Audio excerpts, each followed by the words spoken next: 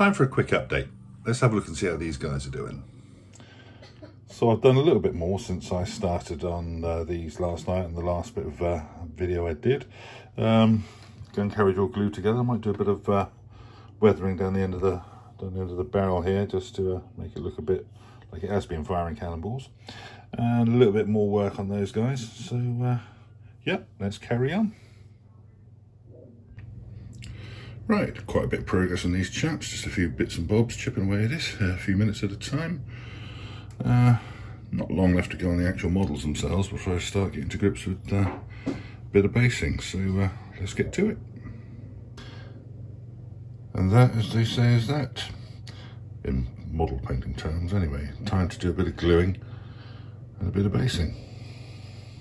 Quite pleased with the way these have come out. Not the best painting ever, but they'll do.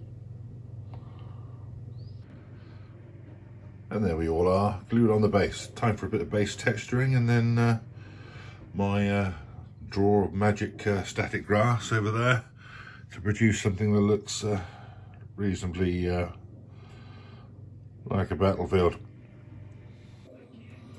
And there we are, all done. It's not 100% satisfied with the base, but you know, it's okay. Might go back and redo it and indicate a bit more muddier texture with the wheels having ploughed a furrow and so on in the soil, but yeah, it's okay. I think it's come out all right.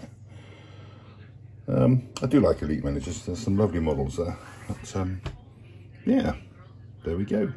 My supplementary entry for the Wargamers Anonymous September challenge.